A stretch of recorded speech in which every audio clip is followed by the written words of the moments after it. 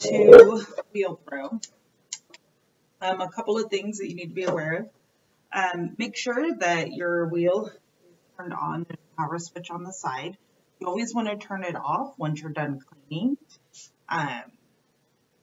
And once you're ready to cut off your pots, you want to make sure that you have it on to begin with and that it's going the right way. If you're right-handed, it should be going counterclockwise. If you're left-handed, it's going to be going clockwise.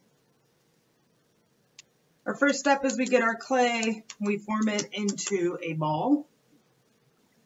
Take your sponge, get it wet. You guys can kind of see, let me pull it up here.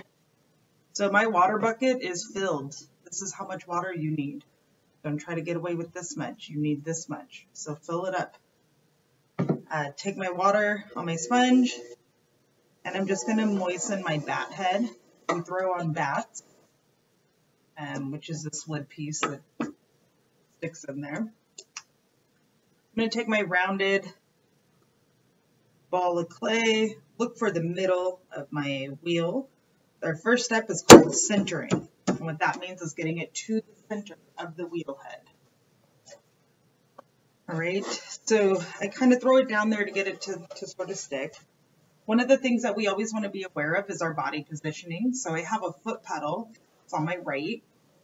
If I go forward, it speeds up the wheel. If I go backwards, it slows it down. If I take my foot, if I get it going and I take my foot off the pedal, the wheel head keeps going. All right, so you want to be aware of that when you start throwing. You want to be able to make sure that you're either holding your foot steady or just take the foot off the pedal once you're at a speed that you're comfortable with. We want to be sitting so that the center of our body is aligned with the middle of the wheel itself. Okay, so I'm sitting very close to the wheel head. You can see my splash pans right here. My thighs are touching the splash pan. And I want to make it so that when I lean over, my heart is directly over the middle of the wheel. Right? I always have my elbows braced against my body. You want to have, I call them T-Rex arms, right? No chicken wings, T-Rex arms. So I just got my clay wet. I got my hands wet. So the first thing I'm going to do is with the tops of my hands is kind of push down on the clay. And all that this is doing is making sure that this clay is stuck to the wheel head itself. A little bit more water on there and really just push it down on the side. So all that this has done is just kind of domed it out a little bit, and it's made sure that there's now, that this is completely sealed on. All right. So for centering itself, we're going to do a coning method. So I'm going to get water on my clay. My hands, again, I'm using my elbows against my body. T-Rex arms, right? And all that I'm doing is I'm holding my hands steady and I'm lightly squeezing them together. Now you can see that I have my thumbs touching and I'm slowly bringing my hands together. So the motion that I'm doing, I'm actually hitting the clay with right here at the palms of my hands. So I'm slowly squeezing it up and allowing it to come up. We're using physics in this case, right? Where all that I'm doing is I'm forcing this clay to the middle of the wheel, right? I'm not allowing it to spread out. I'm not allowing it to go anywhere else. With my hands acting as like a wall or a barricade, what that's going to do is because this clay has nowhere to go since I'm forcing it, it's just going to come up. And I want to slowly go up. Right? Once I have it pretty much as high as it's going to go, it's time to start bringing it down. So to bring it down again, I'm going to have my little T-Rex arms here. I keep mine into my rib cage, but whatever's comfortable for you. We all have different body types and what's comfortable for positioning. You do want to use your body for this more. So my left hand is just kind of guiding. All that it's going to do is sort of keep this line going, so nothing's going to come past this wall. My right hand right here is going to be what I'm using to push down on the clay. And by push down, I'm really just leaning. If you watch, it's not my arms don't move a whole lot. It's mostly my body doing these small movements to bring clay down. You'll see I keep my sponge in my right hand so that I can constantly add water when I need it. And again, all that I'm doing is I'm leaning down. My right hand is the one that's really pushing the clay. My left hand is just making sure that it doesn't spread out into a super thin or fat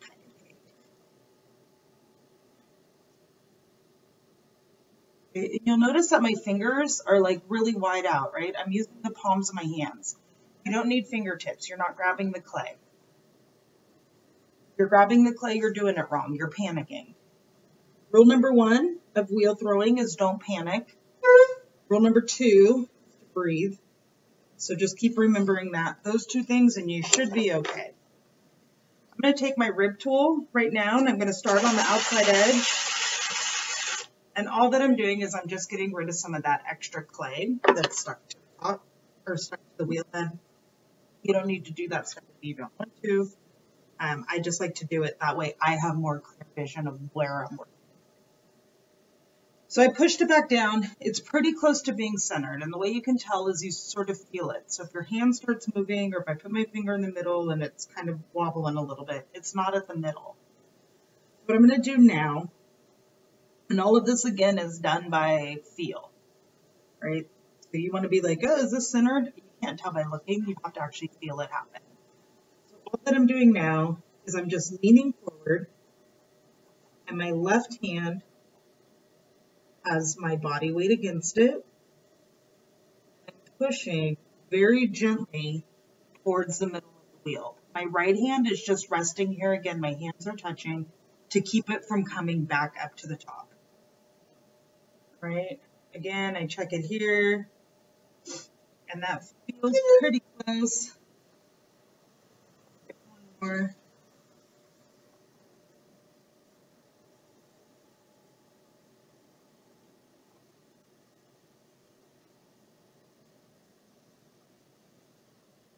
There we go. So remember, rule number 1, don't panic. Rule number 2, keep breathing.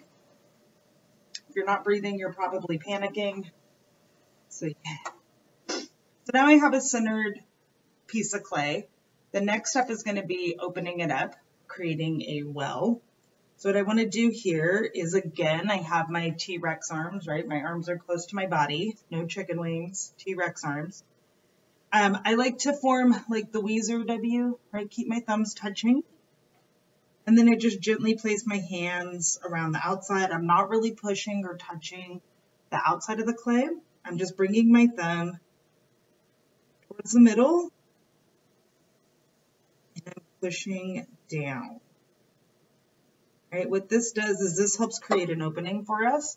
And as I go down, I want to check the depth of it. So I'm going to use my needle tool. Put my needle tool into the well until I hit the bat head. Just put my finger on there to check the depth of it. This is going to help us get a nice even and a thin enough floor without getting too thin or leaving it too thick. We'd rather it be a little bit on the thicker side than the thinner side. So that's where the depth is now. You can see the tip of my needle tool is right here. So where my finger is, that's a little bit thicker than a pinky.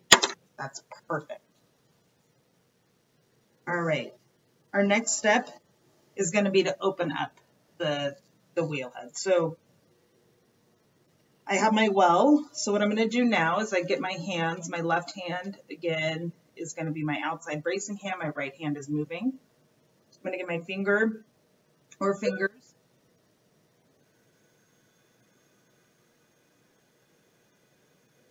Dang, that's a long bell. All right, I'm going to get my fingers into the well, and all I'm going to do is start out here and lean slowly back. Right, and this is going to help spread the wheel or spread our well so that we have a nice, good base that we're working with. Right.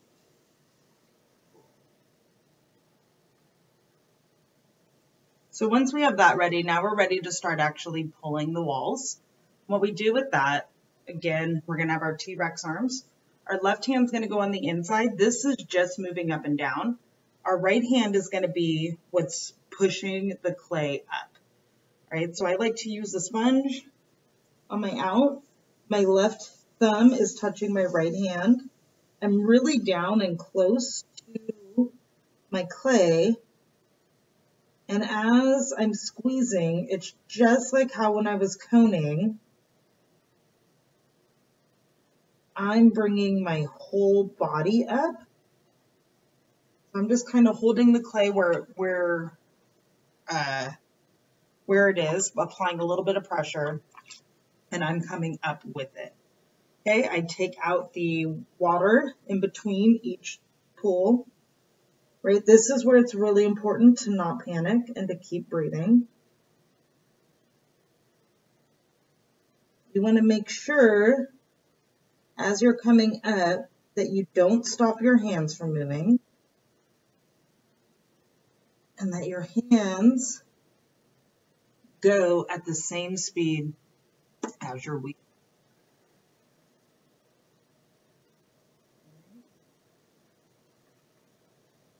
So you want to kind of keep going until you feel like you're at a good height or you're comfortable where you're at.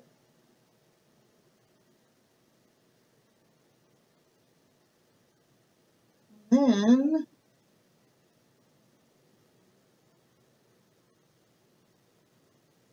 what we want to do is we want to fix the lip. I'm going to take my left hand, again braced against my body. I'm supporting my lip with my left fingers on the inside. My right hand, my right leg is going to be used as a brace. They're touching each other. Both things are close to my body, and I'm just going to bring that needle tool through to take off that extra clay. That's going to give me a nice, even lip. The last thing I want to do is I like to use my finger. Again, I support my lip with my left hand. Then I'm just going to round this edge, all right? When we're doing mugs and bowls and things like that, we want stuff that's going to be nice and clean against our lips. We don't want any sharp edges. Next step I'm going to do is I'm going to take a look at my outside edge. I want to pick a spot. So I'm looking at the profile of it. And again, I'm bracing my elbows against my body. My right leg is being used as an anchor. I find a spot. And I just go straight down, take off all that extra clay. I use my needle tool, stop my wheel head, and take all of that extra clay off. This is going to help prevent me from having to trim off a whole lot. Now, I want to turn off my wheel. Okay, so my wheel is powered off, so that way when I hit my pedal, it doesn't move. This is how we remove our projects from the wheel head. So I take my water, I put it away from me. I take a clay saw, which is either string or wire. I start out on the far end of the wheel head, pull the water straight through, keep it tight until the mug starts to slide off. Then that's it. And then you slide it off the edge, put it on a board, you're good to go. After this, we trim it, and then we add a handle, and then if we're going to be sgraffitoing, then we add the sgraffito design.